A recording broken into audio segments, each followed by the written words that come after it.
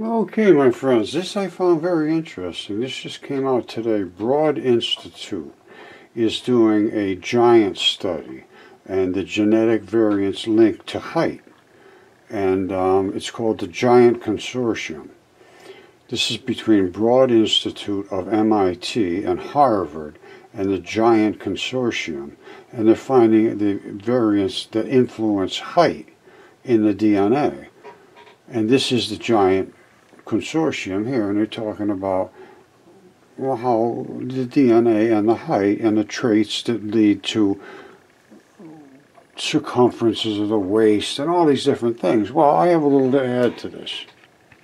Okay, I also did a study using DNA and so forth, and this was the sample that I'll show you the sample in a second, but I extracted excellent quality DNA obtained from the 36-inch tip sample and also from a lung sample. So I have giant and I have 1R size in my mud fossils.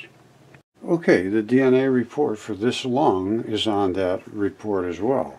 And this was saturated with blood, literally saturated. I drilled a hole inside, deep inside, to get the red blood out of it and sent it off to have it tested.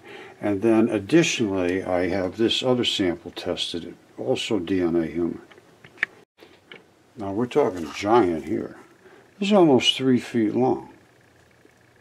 This is the fingernail. That is the pad. You get any anatomist, they'll understand what they're looking at. They know what a fingernail looks like, I hope.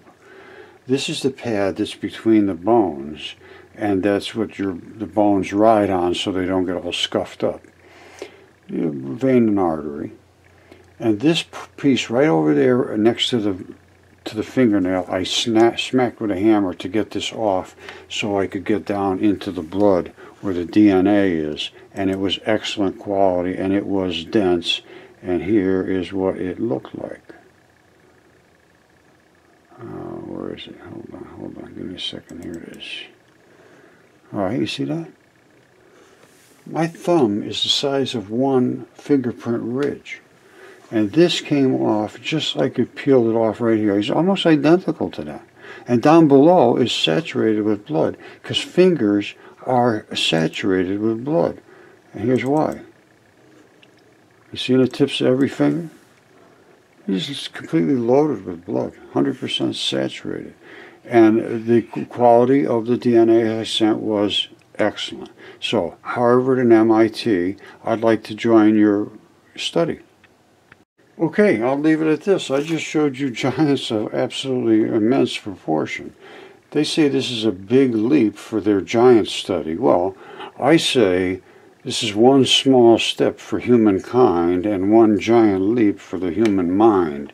Because until you can accept this, you're just going to stay lost.